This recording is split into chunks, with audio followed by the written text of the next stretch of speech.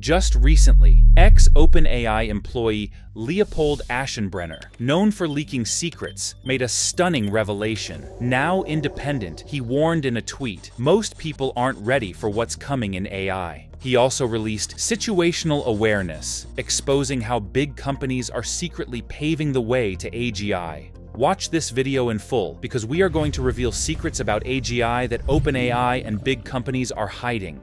Leopold Ashenbrenner was reportedly fired for allegedly leaking secret information of OpenAI.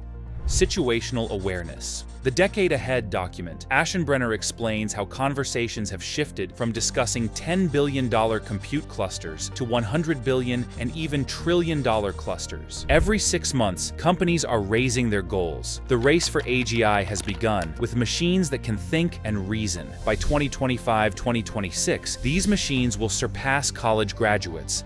And by the end of the decade, they'll be smarter than any of us, reaching superintelligence. Well, he even talked about it on the recent podcast with Dwarkesh Patel. Yeah, I think probably the sort of 10 gigawatt-ish range is sort of my best guess for when we get the sort of true AGI. I mean, yeah, I think it's sort of like 1 gigawatt data center. And again, I think actually compute is overrated, and we're going to talk about that, but we'll talk about compute right now. So, I think sort of 25, 26, we're going to get models that are, basically smarter than most college graduates.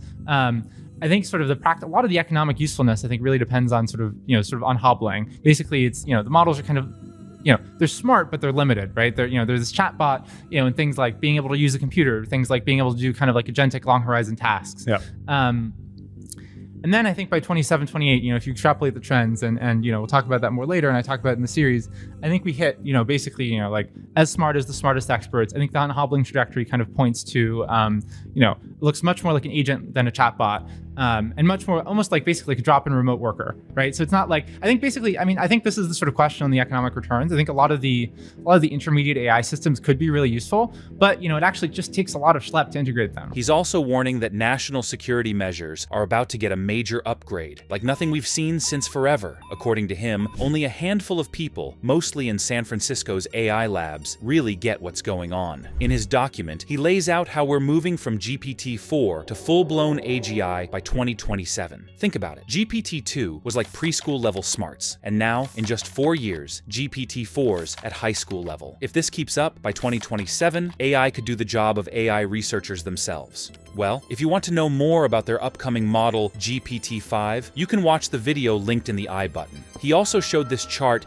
that how fast GPT models are evolving. He predicts even faster growth from 2024 to 2028. That means by 2027, 2028, we might have AI that can literally learn and improve on its own, speeding up advancements in ways we can't even imagine. He also points out that right now, AI is still held back by limits, but once those shackles are off, AI could transform everything. Already, AI's beating humans in stuff like solving tough math problems. Back in 2021, GPT-3 struggled, but now GPT-4's acing it. Ashenbrenner's document is like a loud wake-up call for anyone into AI's future. It's telling us to pay attention to where this is going and get ready for how AI is going to shake things up big time. So, what do you think? Share your views, and don't forget to watch these videos on your screen to stay updated.